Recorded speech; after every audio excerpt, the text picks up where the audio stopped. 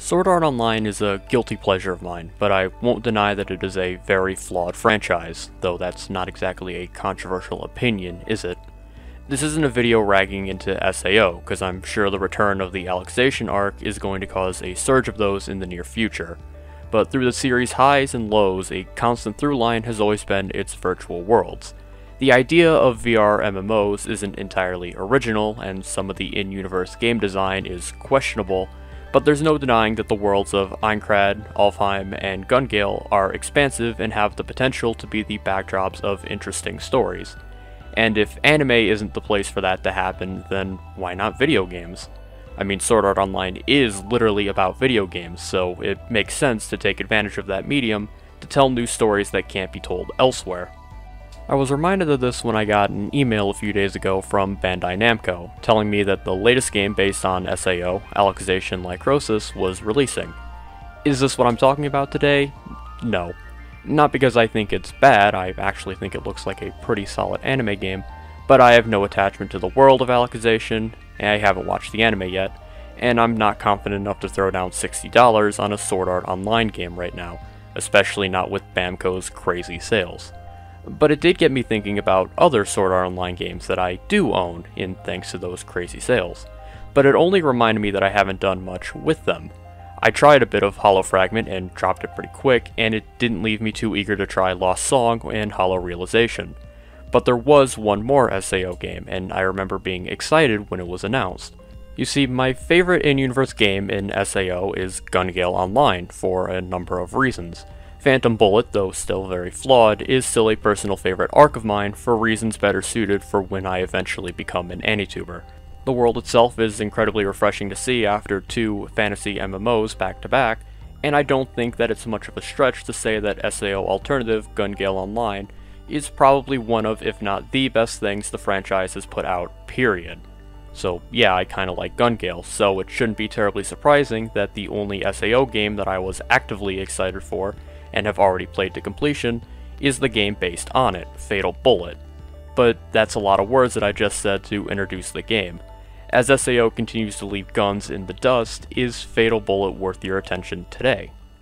Starting with the story, and I'm about to talk about an SAO story, so sorry in advance for when I go off the rails, a new update has hit Gungale Online known as Gold Rush. Among the many changes this update brings is the appearance of a mysterious spaceship, requiring the use of new Alpha Sys support AIs to clear. You play as an original character, which can be customized to your liking with a large variety of options, who very quickly manages to find one of these AIs.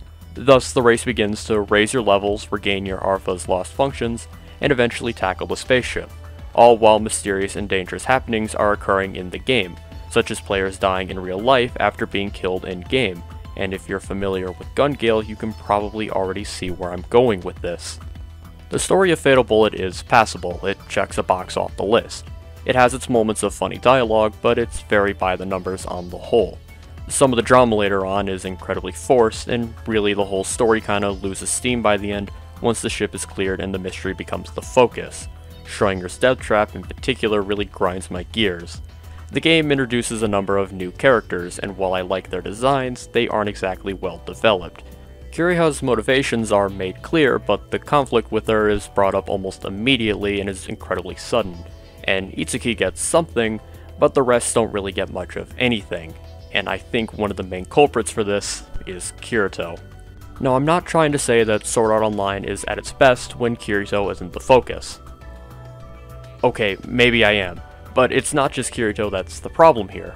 Both he and Asuna show up in the story within the first 20 minutes or so, and shortly after you're introduced to all their friends, including the ones from other SAO games, because this does take place in an alternate continuity. Seeing all of them in GGO is nice fan service, yes, but all this really serves to do is bloat the cast. Time spent dunking on Klein or having any one of these characters question what's going to happen next is time that could have been spent developing the original characters of this story. Everyone gets a say on whatever's going on, but nobody says anything of any real significance, and it gives the impression that Kirito and the gang were forced into this plot simply because they needed to be.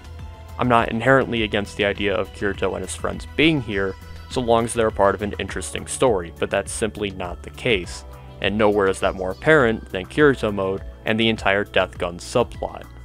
Fatal Bullet adapts the Phantom Bullet arc, but it doesn't do it particularly well.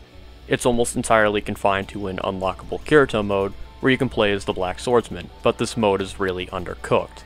It's exactly 4 battles and a bunch of cutscenes, and you'll burn through it in less than an hour. You might remember me saying that I like Phantom Bullet, but a lot of what I like about that arc, primarily its attempts to address the lasting trauma Kirito has of SAO and using it to link him to Sinon, is here, yes, but it is undermined by how short the mode is. But don't worry, the fanservice and the worst scene from that arc managed to make the cut, so that's nice. Kirito's entire presence in the main game is meant to build up to this mode, but it's a very hollow adaptation, and it's required to get the true ending, so you can't just ignore it either, unless you want a choice of which terribly unsatisfying ending to get.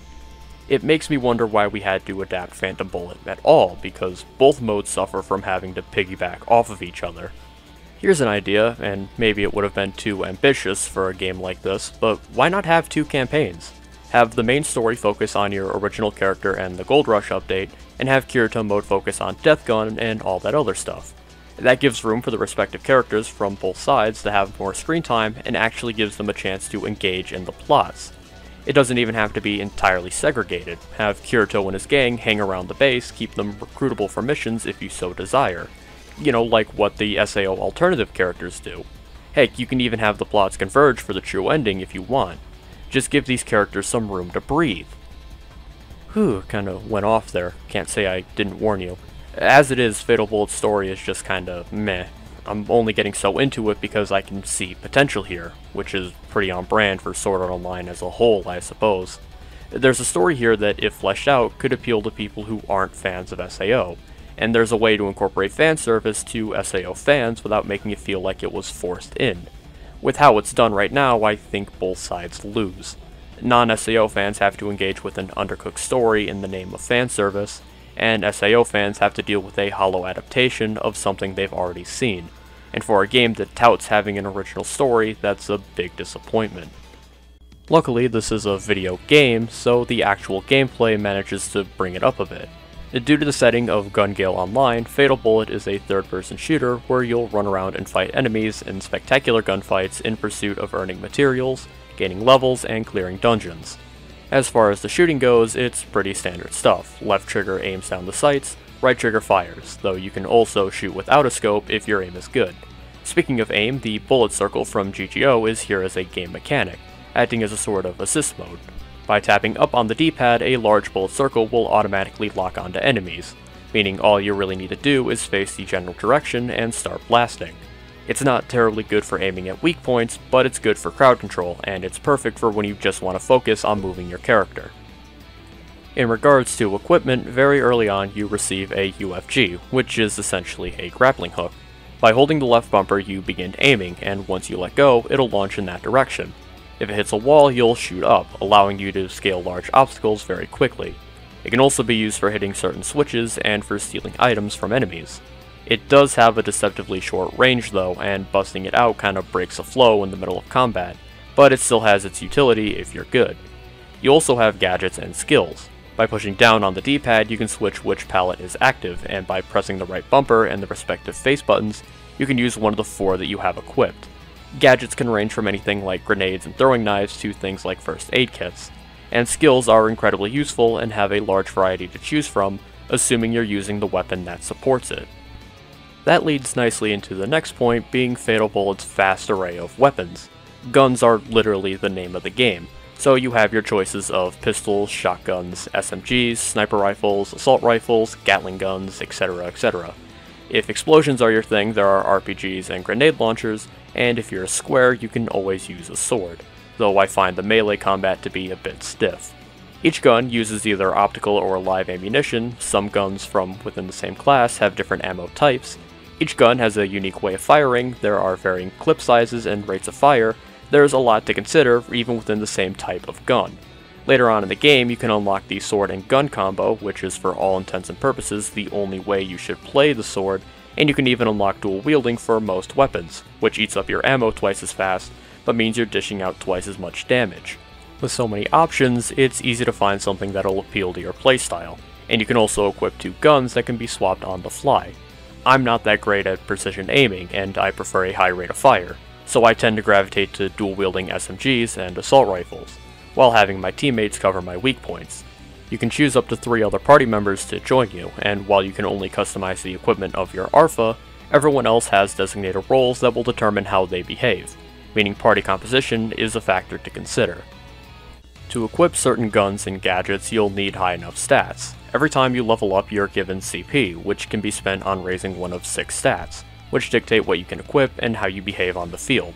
True to its source material, once you confirm your level up, there's no way to take it back, but you are given a number of slots to designate other character builds, meaning you can mess around with what stats you want where.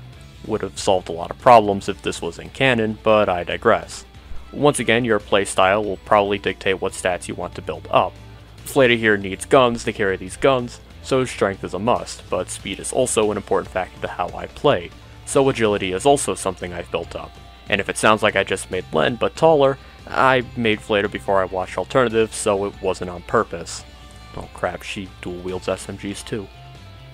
With all these options, Fatal Bullet wastes little time throwing you into some crazy gunfights, and this is my favorite part of the game. It's incredibly satisfying tossing a grenade into a group of enemies, sliding in, and then unloading into any survivors. It also does the thing where it makes it that every trip has a payoff. Even if you don't engage in any of the side quests while in the field, there are still tangible results every time you fight. In addition to experience, enemies also drop items, which can range from materials to unappraised weapons and accessories. Agile can appraise these weapons for a price, making this the ideal way to increase your loadout, and Lisbeth can use materials to either upgrade weapons to boost their stats, or combine weapons to make a new one with augments of your choosing. You'll want to keep your gear up to snuff, as the late game of Fatal Bullet can be pretty brutal. Even on New Game Plus, this thing really gave me some trouble.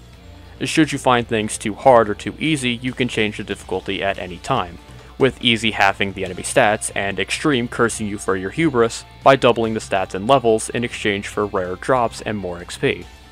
Regarding the presentation, it's kind of a mixed bag.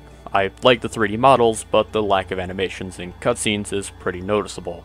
The environments too can be pretty barren. I can't say it's not on brand for Gun Gale Online, but it doesn't exactly make for a visually engaging game, though some areas are better than others.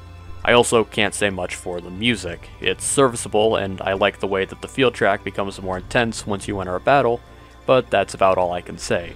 The game does manage to stay at a pretty consistent 30 frames a second, with drops only occurring briefly when things get really busy. For the record, I'm playing on the PlayStation 4, but I also have the game on the Switch, and it runs fine enough there too. In handheld mode, some of the models can be a bit blurry, and things start to get choppy the farther away they get from the camera, but the gameplay itself is fine enough, so it's a serviceable port if you want to play this game on the go. I wish I could say anything about the multiplayer, but the online community for this game is pretty dead, but it's not like there's that much here to do anyways. You can run some of the dungeons and bosses with friends, and you can do PvP battles, and that's about it. There's no way to play the campaign with friends, which seems like a real missed opportunity. That means if you get this game, you should go in it with the intent of single player only, but there's plenty of content here. The main campaign runs about 15 hours, I'd say, and New Game Plus is an option for replaying with all your current equipment. In addition, you can access a number of additional stories, including a full expansion from the main menu, giving you more to do after the main game is over. You'll need to level up your gear a lot if you want to take this on, but it's great for those who enjoyed the game and want more.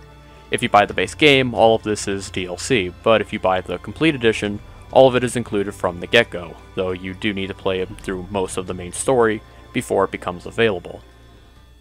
I know I spent a lot of time complaining, mostly about the story, but I want to stress that I really like Fatal Bullet. It's a pretty standard third-person shooter, yes, but it embraces its animated roots enough that the action is exciting and fun to engage with, and it gives you plenty of options to accommodate for various ways of playing. If you've never engaged with Sword Art Online or actively don't like it, well, I hope you like skipping cutscenes, but as far as action third-person shooters go, this is pretty good, and I think non-SAO fans can get enjoyment purely on a gameplay front. I wouldn't say for $60 though, partly because of how often Bamco puts stuff on sale, but it is again pretty standard, so I think full price is a bit of a hard sell for most people. With Alicization just getting a game and Unital Ring doing whatever it's doing, I'm not sure what the future looks like for SAO games, but I'd love it if they came back and gave Fatal Bullet another spin, because with some fine-tuning and, let's face it, a script overhaul, there's a fantastic game over here. But that's all I really got for now. I gotta bunker down and get ready to binge Alicization once all that's over. So until next time, see ya!